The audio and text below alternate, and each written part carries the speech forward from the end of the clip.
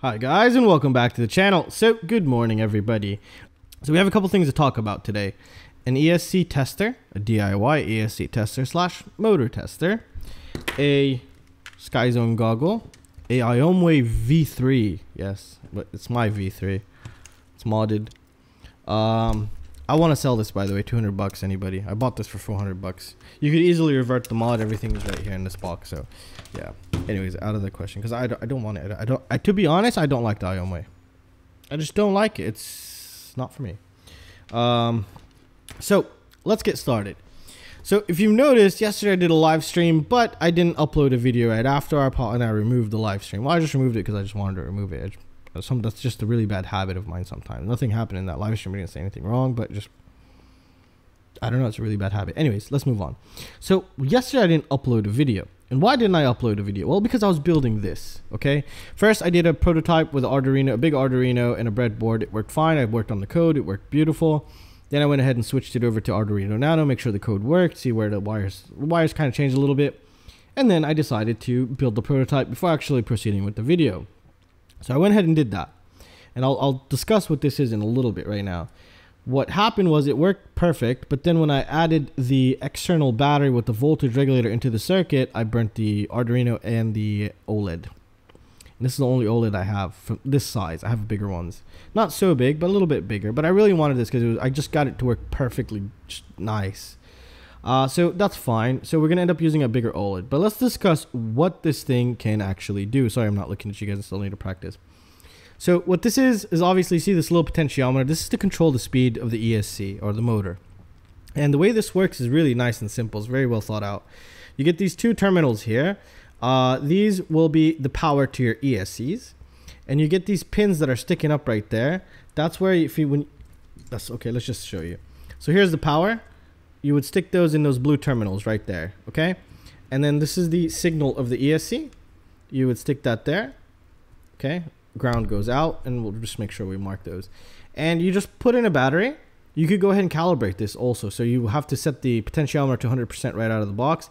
Plug in the battery. It'll calibrate the ESC. Drop it down to 0 to finish the calibration beeps, and to confirm that it's been calibrated. And you can go ahead and start, increasing and decreasing the throttle. So it worked fine.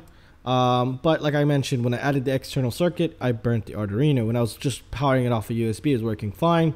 But that's totally fine. I'm making a newer version right now with a bigger screen. Now, you might say, well, I mean, I really like the small screen, but while I was online, because I had a little issue with the displaying the analog input from the digital pin, I was just going through online, just searching what the hell's really going on here, because I haven't programmed C in a while. And what I found out, I saw basically a guy who had a nice, sick gauge, like coded, like a nice little template. I'll leave a link to everything down below. So I'm going to just take that template and then make it, look really nice. It has like a little gauge and the number in the middle, so you know what throttle you're on. Just a little eye candy. There's no need for it, but it just makes it look super damn awesome. That's just me. So that's going to be upcoming in a little bit.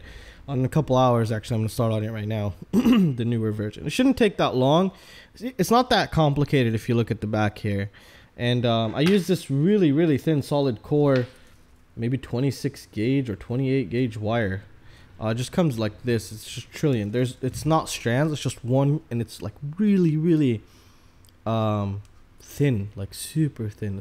It's really nice, actually. It's not a good quality, but it's really good. It works great, actually. No, I think it's good, decent quality, because it works great.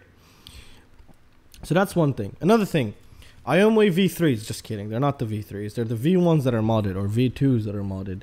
So I really don't want this. Email me if you're interested. You could easily revert the mod right back to whatever it is. Just slide the thingies in and just plug in the connector, and you get your internal modules back on. There was nothing done in that perspective. I did strengthen the power inside of it because Aomway isn't the best of quality. I didn't notice that at first, but after I went back and tried to fix it, because what happened is when I was doing the mod video on this guy, when I opened it, I ripped the power cable, which is these little thin shitty cables. I don't have one next to me. And I looked online, and I don't know, I gave up, or something was out of stock, or they wouldn't ship to me. And I just left it. Now I knew it worked, but on the video I couldn't show you it worked, because after I tested it and then I went to open it again to show you again, I popped that off. So I just decided to fix it. I ran 2 stronger wires straight from the DC input all the way to the main board here and gave it power. Now I don't have to worry about it when I take it apart or breaking anything inside. So that's something was done to this, and now it's working a lot better. And it's completely reversible. You could tuck these little wires in. This is the power for your Hakcrc module, and this is the video. So if you guys want to see an update video on this, I can go ahead and do that and show you the fix that I did inside to bypass that issue, or if that issue has happened to you before. For example, if for some reason you wanted to open your goggle to fix it and then you rip that cable, it's a really simple fix. You just got to take power from the DC and pipe it to the first tantalum capacitor where that wire would go. And if you guys want to see that, let me know down in the comment section. Obviously pause the video and everything that I'm talking about if you have a comment down below, so we know where to take it from there. So I just received, like maybe an hour ago, the Skyzones. Now I've been playing with them, little micro here in the shop, nothing too big, I haven't really fully tested them just yet, but I've did test the previous ones. Now they would have, like I mentioned before, they would have completely replaced my Hakcrc, but they just couldn't because of the nose issue. The nose issue was really bad. This one is improved dramatically. So let me explain it to you, to put it on a perspective of scale. I'll have a separate video for this coming up very soon. So on a perspective of a scale, the first one's nose issue or comfort or ease of, I mean, just the way it feels and how it was on your face, out of 10, 10 being the best, it was like a 3, okay, 3. 4 if I'm being nice. It was like a 3. It was really annoying. This one is, I would say, around 7. A little bit less than 7, like a 6.8. That's what it feels right to me. It's not that it's not good. It's good. I have a pretty big nose, as you can tell right there. So when I put this on, it's pretty decent. But I still get a little bit of hit right there, but not as bad as it was before. You probably, while you're flying, you'll probably get used to it, but it's not super comfortable. But it's I don't know how it is in the long run, to be honest. I'm not going to go and just say something that I don't know. But for me, I could totally see the insides perfect, and there's something where it excels a little bit more than the Hakcrc to me, in terms of the visuals. Now I still haven't put them.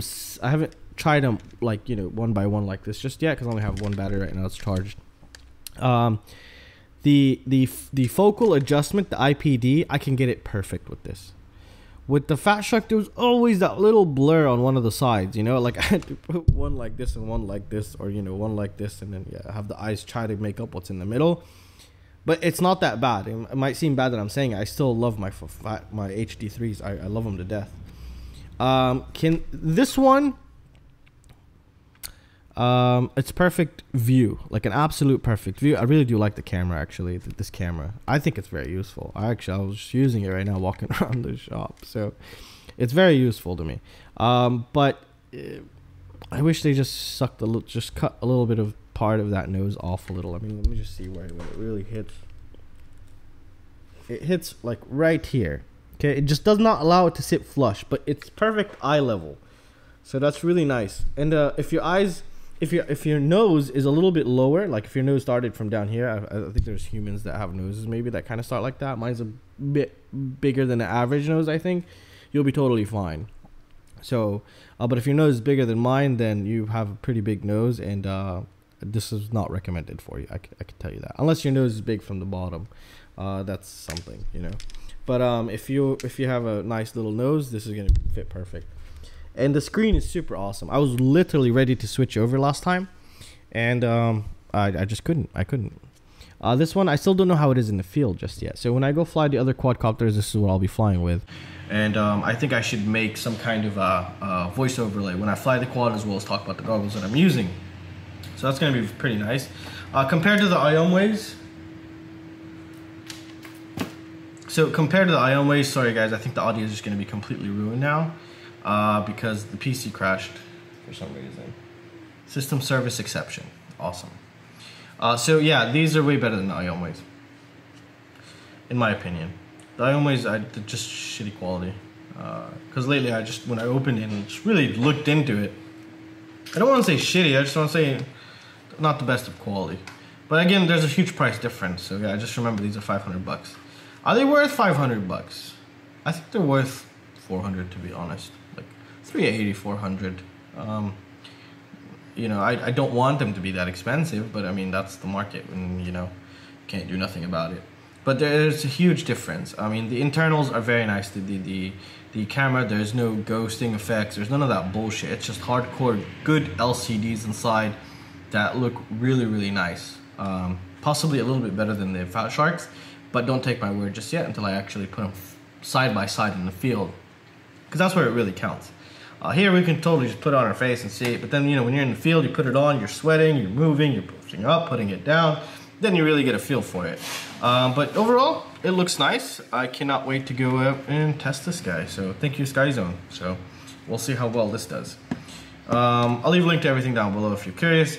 And I'm thinking of a second build. Oh, I just broke the propeller. Of the drone mesh split scene.